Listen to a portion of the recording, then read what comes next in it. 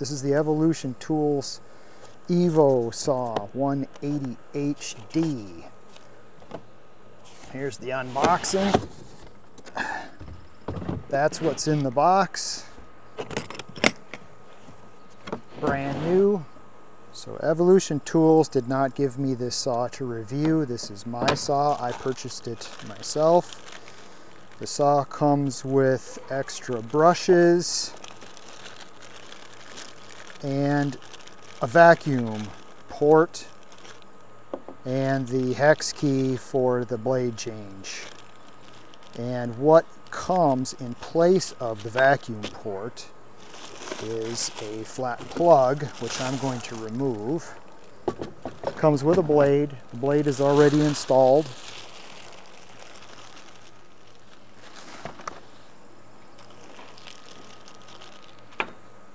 And I am going to, it also comes with guide, and I am going to replace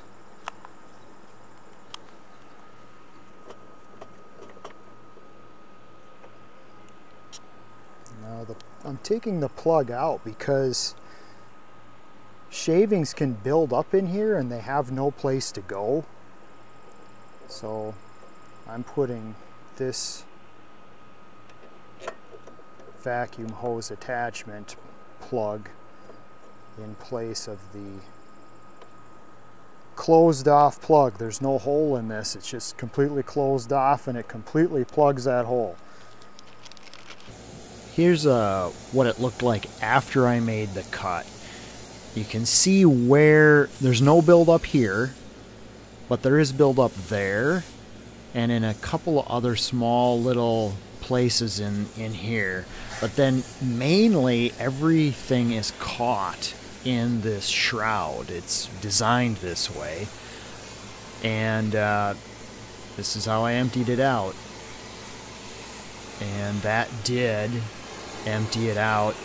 When I make the cut, you'll see that you know, that's where the chips go. But what you can't see, I guess, is that there really are chips flying everywhere. Not a large amount, but there are chips that don't get caught in this. But the shroud's pretty good. I mean, it does the job, and I think it's a good design, and I was happy with the chip collection.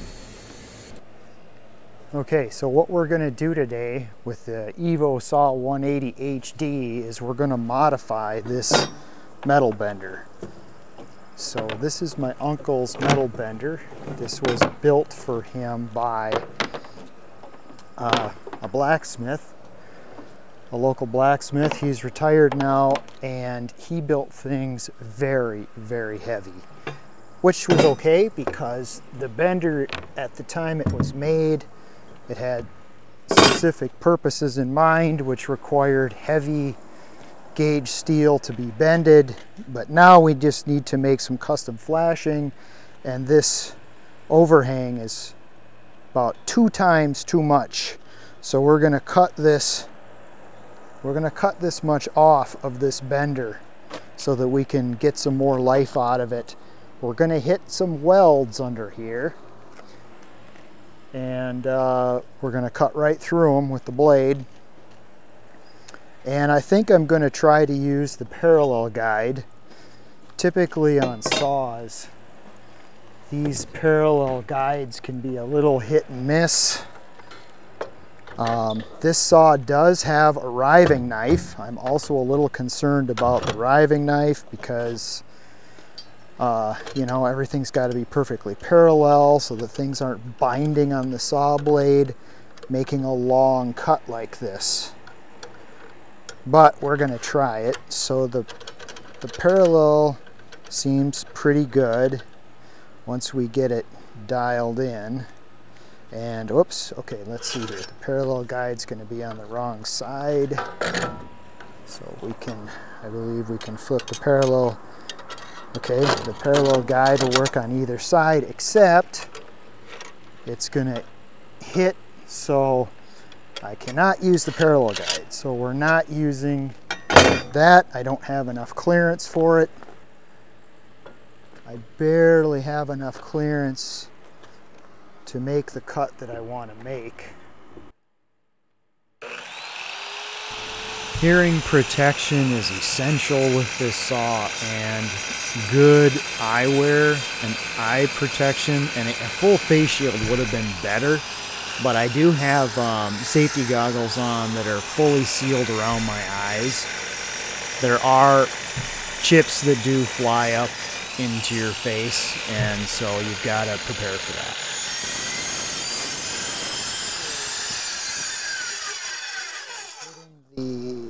Oh no, that's the riving knife is just starting to go into the cut.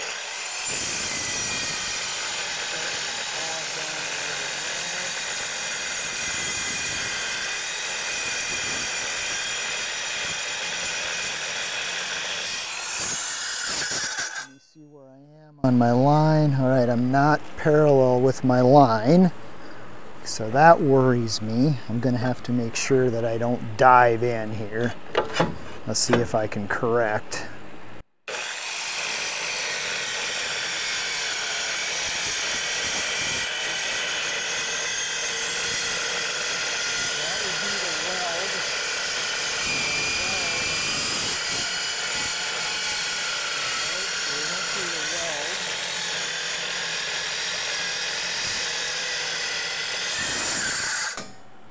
All right, we're still on the line. I was able to correct my line. I was getting a little out of parallel with my mark, and I was able to correct by putting gentle pressure to kind of skew it back on parallel.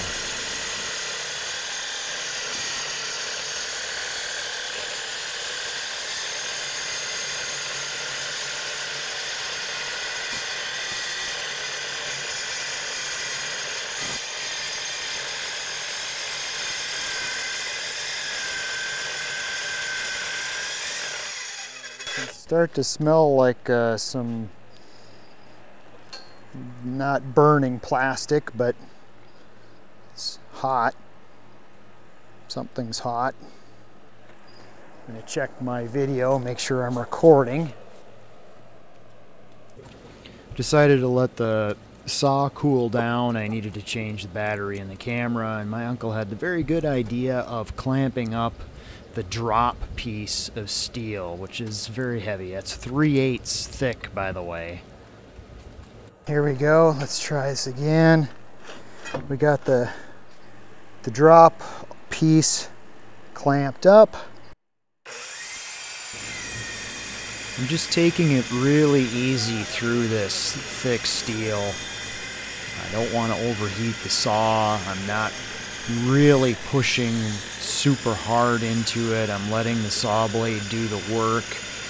You can see there's a lot of chips coming off that don't get caught in the chip collecting shroud, but the chip collecting shroud does actually work quite well. I don't know how saws like this could possibly catch all the chips. I'm happy with the chip collection on this saw.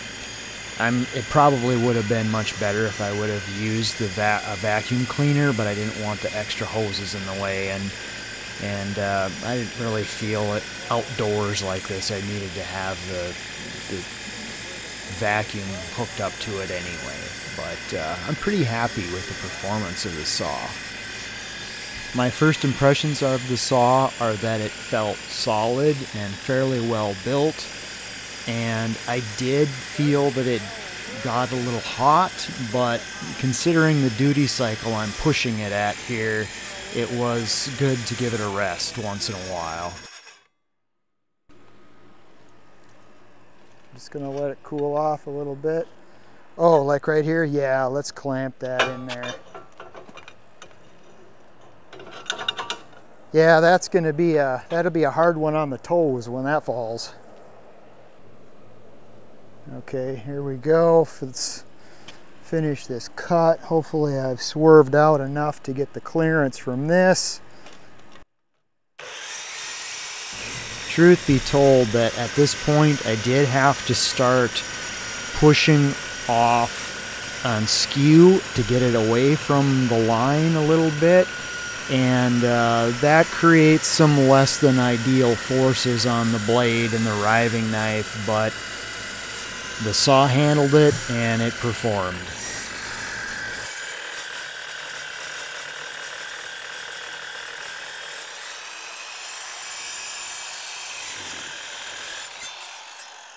There it is.